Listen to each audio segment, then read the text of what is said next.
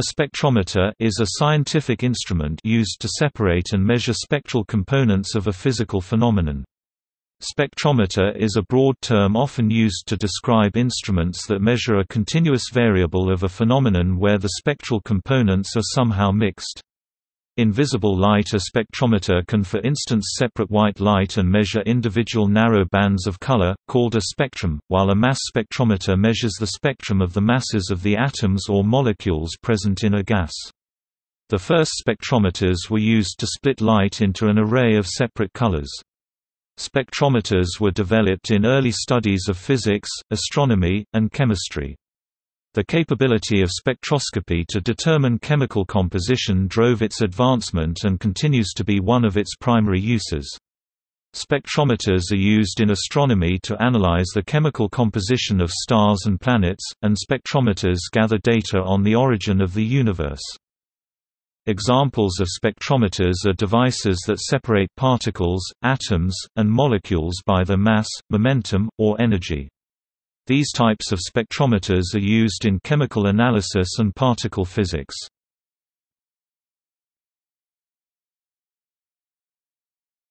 Topic: Types of spectrometer.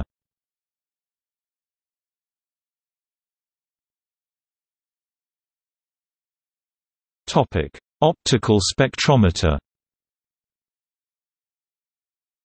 Optical spectrometers, often simply called spectrometers, in particular, show the intensity of light as a function of wavelength or of frequency. The deflection is produced either by refraction in a prism or by diffraction in a diffraction grating. These spectrometers utilize the phenomenon of optical dispersion.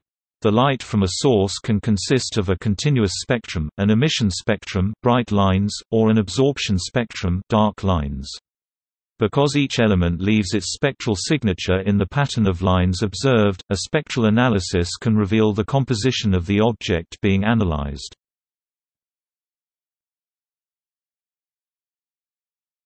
Topic: Mass spectrometer. A mass spectrometer is an analytical instrument that is used to identify the amount and type of chemicals present in a sample by measuring the mass-to-charge ratio and abundance of gas phase ions.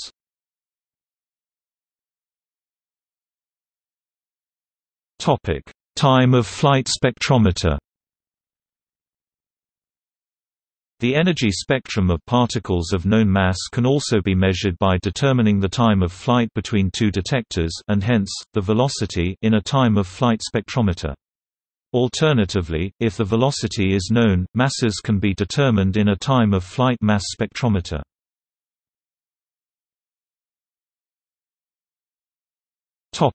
Magnetic spectrometer.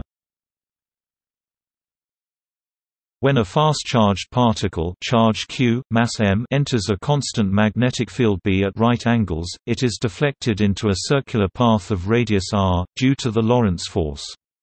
The momentum p of the particle is then given by p equals m v equals q b r. Display style p equals mv equals qbr, where m and v are mass and velocity of the particle. The focusing principle of the oldest and simplest magnetic spectrometer, the semicircular spectrometer, invented by J. K. Danis, is shown on the left. A constant magnetic field is perpendicular to the page. Charged particles of momentum p that pass the slit are deflected into circular paths of radius r equals p qb.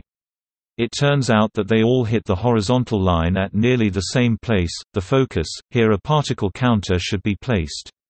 Varying B, this makes possible to measure the energy spectrum of alpha particles in an alpha particle spectrometer, of beta particles in a beta particle spectrometer, of particles e.g., fast ions in a particle spectrometer, or to measure the relative content of the various masses in a mass spectrometer.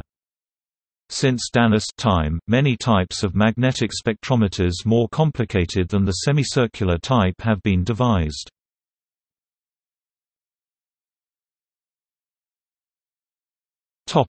Resolution. Generally, the resolution of an instrument tells us how well two close-lying energies or wavelengths, or frequencies, or masses can be resolved. Generally, for an instrument with mechanical slits, higher resolution will mean lower intensity.